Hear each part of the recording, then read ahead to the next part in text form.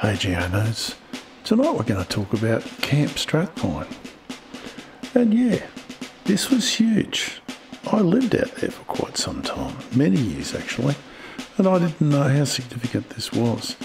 So Camp Strathpine was built between 1942 and 1943, but it was occupied up until the 1950s. 15,000 American servicemen and a crapload of Australian servicemen occupied this site, and it was huge. It went from way up at Petrie right down to what is now Brendale, and you can see these are the sort of huts that were in the bush, officers' quarters, and that's actually the general's quarters there. And this was a very important base. Here's General MacArthur coming to visit this base, the Big Mac himself. And yeah, there was 15,000 young American farm boys there. And we owe our lives to these guys. Here's Big Mac saying, yeah, make sure you point it goes that way toward the enemy. The pointy end goes towards the enemy. Guys, right, carry on. And all that. Anyway, what I've done is I've taken a modern map of Strathpine here from 2022-ish, from Apple Maps, I think this one was. And I've dug an old camp map. It's reasonably accurate. And what I'll do is I'll fade this up. Now you can pause the video at a point where you want to, but the registration's pretty good on this, road for road, creek for creek. So we'll just go through now, and you've seen me do this before in those time travel videos, but this was huge. As you can see, it's a massive map. There were 6 areas with different squadrons and different divisions in each area. The Australians moved in once the Americans moved out, and we occupied it. It had 3 airfields.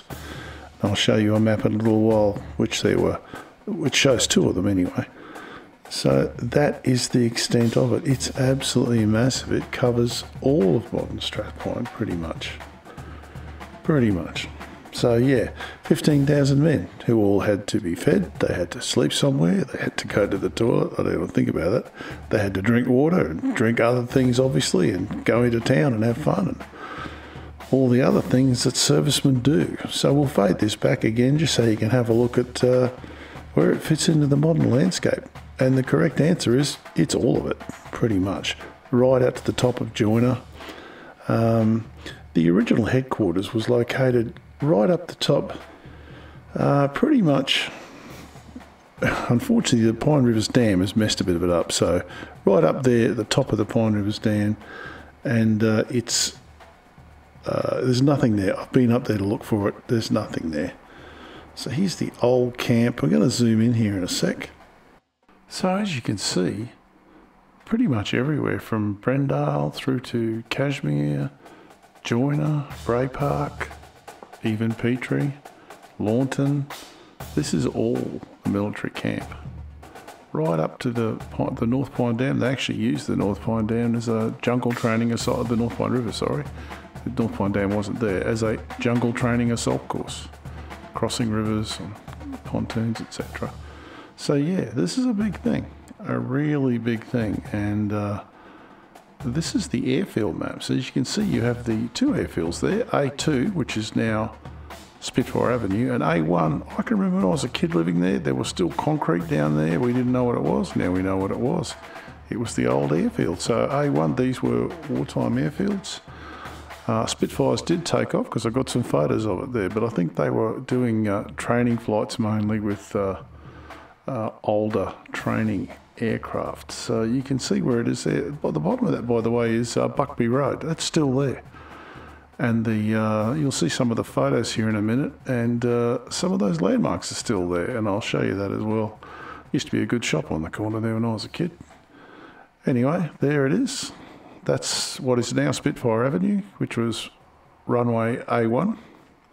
Some blokes camped on the side of it there, so I'd say they'd stopped using it as a runway. And here it is flying past, an oblique view, looking across to, you can see in the background, it's Bell's Pocket Road and Buckby Road coming across towards Strathpine, and you can see Gympie Road in the foreground there. The school wasn't built yet. Here is an oblique shot of it. If you'd really stuffed your approach up, this is what it would have looked like. So there you go, and here's a shot of it pretty much with a couple of Spitfires coming towards us. That's looking north towards Petrie. Looks like it's been raining, but anyway, that happens. And yeah, I knew this was an airfield when I lived out there. That's all aircraft names. Here it is from the sky. You can see it's obvious where it is. And if the flyby you saw when you came in, this is an aircraft hangar. Used to be on 221 Gympie Road from World War II, but guess what happened? It's now not an aircraft hangar. Apparently got moved to Old Petrie Town as part of the deal, but I can't see it out there. Anyway, if you know, leave me something in the comments.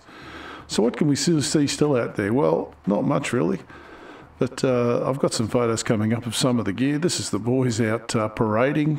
This will be up in Joyner, right up near the dam.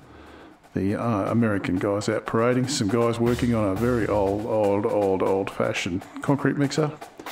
This next photo I put in, it's got nothing to do with Strathpine, but it's such a good photo. This is actually in Charlotte Street in Brisbane, but my God, you know, this is what happens. How much is this? Yeah, this is a special drop air version for $100, yeah, or £200. But this is the photo. This was taken in Charlotte Street, and look at these guys in colour. They look so good, considering they're probably all dead now. These guys came here to save our lives. They didn't know who we were. Most of them didn't know where Australia was, so got to have some respect for that. This is still visible. This is taken in the 1960s. This was the old bread ovens that they used to, obviously 15,000 blokes, you got to feed them.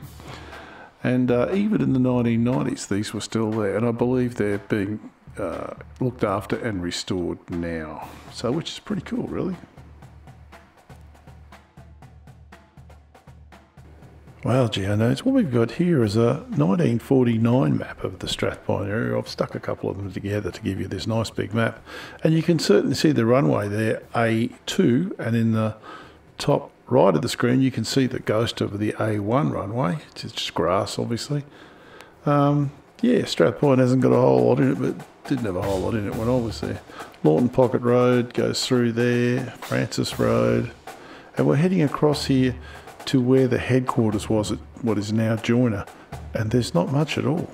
You know, this is 1949. This is not all that long after these were there. You can see scars there where they obviously had things. And this is the Spitfire Avenue Airfield, A2. I just want to draw your attention. This is the corner of Buckby Road and Gympie Road. Well known to everyone at Strathpine, because if you went to school there, the shop was on the corner. But that is a tree and the remains of the old original North Pine staging house from the 1860s. And that tree is still there today. Unfortunately, in 2021, it got hit by a storm, and that's what happened to it. But that big tree is still the one. It's well over 100 years old. So there you go, geonodes, Camp Strathpine. I grew up out there. I also grew up in North Queensland. And I got all the World War II talk and how evil the Japanese were and how wonderful the Americans were and all that stuff. And none of it's completely true and none of it's completely false. But let me tell you, young American farm boys, Iowa farm boys, who'd probably never even seen the sea in their lives, came out here and fought and died for us. And we shouldn't forget that. I'm not saying we should run around, polishing the Americans' boots and doing everything they say. But as debt is a debt, and this country would not be here today, I guarantee it, if those boys hadn't come and laid down their lives for us.